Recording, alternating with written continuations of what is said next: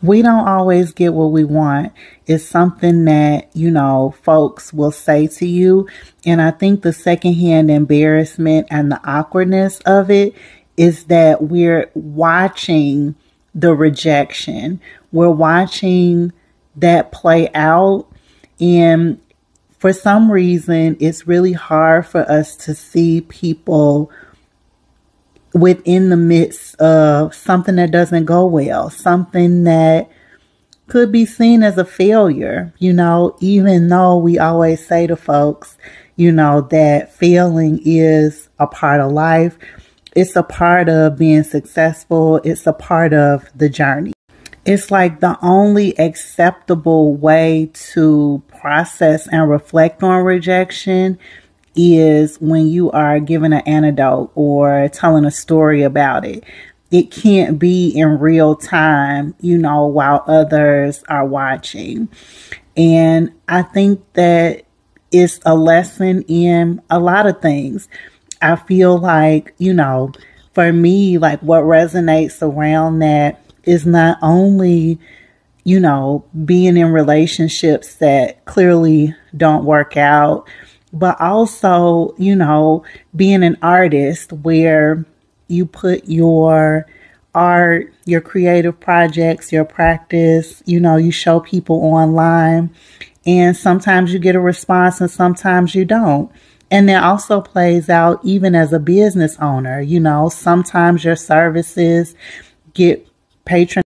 I think that it was hard for me to watch because I've experienced that, where you are vulnerable, right? And sharing an aspect of yourself, a very intimate aspect of yourself, and it flops. It doesn't land,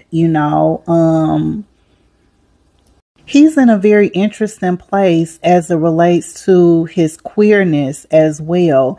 He's saying that, his mom is having a difficult time with him being gay and coming out and living his life, the way that he wants to. I feel like, he's in a place where it's like he doesn't have anything to lose, He isn't close with one of the people that he really loves because of his life. And so he's like, I might as well just show it, I might as well show the hard things.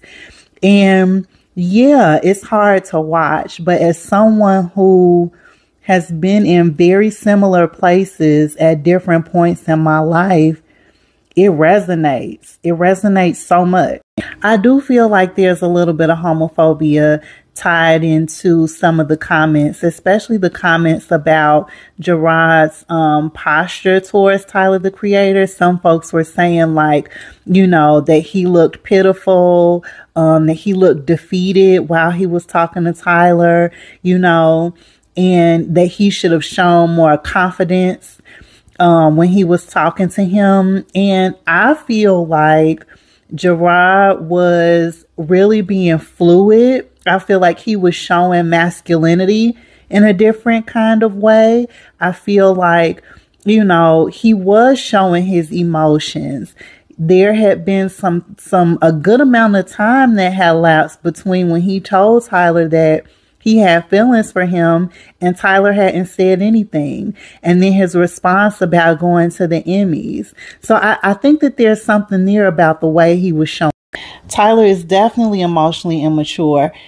People were saying things like, oh, he doesn't like black guys, like this is his typical response and things like that. And he came across very emotionally immature to me. Like this is supposed to be your friend. And even if he would have just said to him, like, I don't know what to say to you. You're my friend. I need some time to think about this, as opposed to, what Jerrod said to his response was, by like laughing at him. And I think he said he called him a stupid bitch or something, like, what is that?